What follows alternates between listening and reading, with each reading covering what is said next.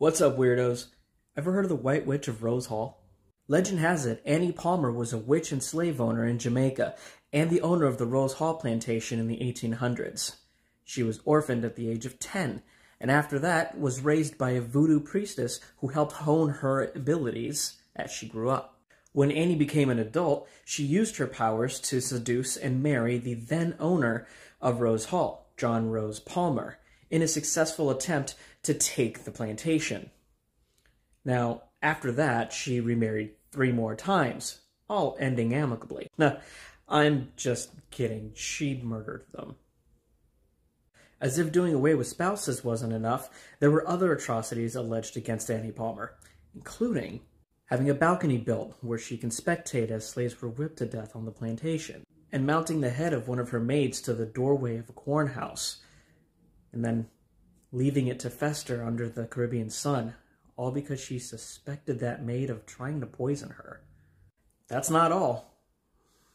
She never remarried, but she did take on slaves as lovers, and they all met the same fate as her ex-husbands when she grew bored of their company. Then she met one slave by the name of Taku. He was a voodoo priest whose granddaughter perished at the hands of the White Witch, and in an act of revenge, made Palmer one of the first casualties in a group of slave owners during the Christmas Rebellion of 1831. Now here's where things get spooky, because we weren't feeling uneasy enough already.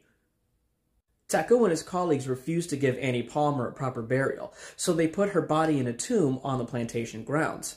This was more of a cage than anything, as it was meant to keep her spirit contained. But the incantation that they cast on the tomb was cast only on 2 sides of it as opposed to 3. Because of that, the White Witch is now free to roam as she pleases. And some people have claimed to have seen her riding her horse throughout the Rose Hall plantation. Better than being seen shredding her skin in her bedroom after a hard day's work, as some legends have reported. But we've all been there, haven't we? All of that sounds creepy and deeply horrifying, but remember, this is a legend, and legends have to come from somewhere with a modicum of truth, right? Enter Rosa Kelly. This was the first mistress of Rose Hall, and Annie didn't take residence until 43 years after Rosa's death.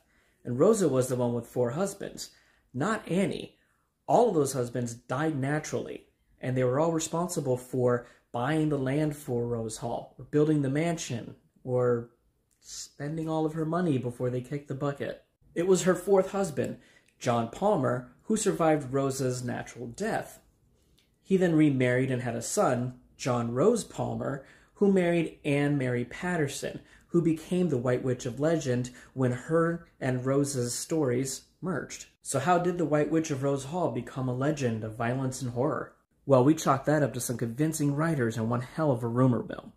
A missionary named Hope Masterson Waddell made a visit to Rose Hall, and he wrote pamphlets mentioning spiked collars on slaves.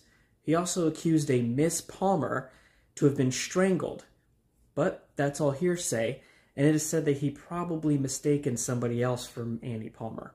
The Daily Gleaner, a Jamaican newspaper, published letters and pamphlets sent in by writers placating the accusations against Annie Palmer, including the murder of 3 husbands.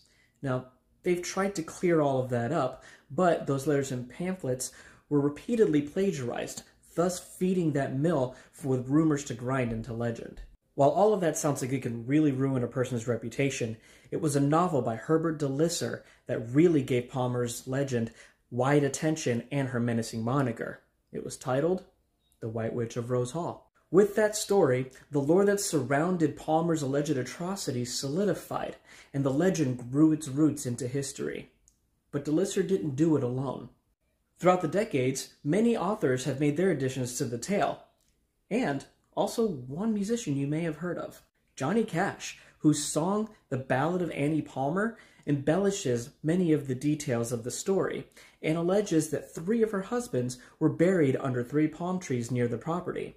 It has been proven that there are no bodies under those trees. Not those trees, anyway. The White Witch of Rose Hall is a testament to cryptic storytelling, and proof that we humans love a good story, no matter what evidence exists to the contrary. Now, there are different accounts of the legend and reported sightings of Palmer's ghost all over the property, including within the halls of the house. So, maybe there is some truth to the tale. We all love a good ghost story.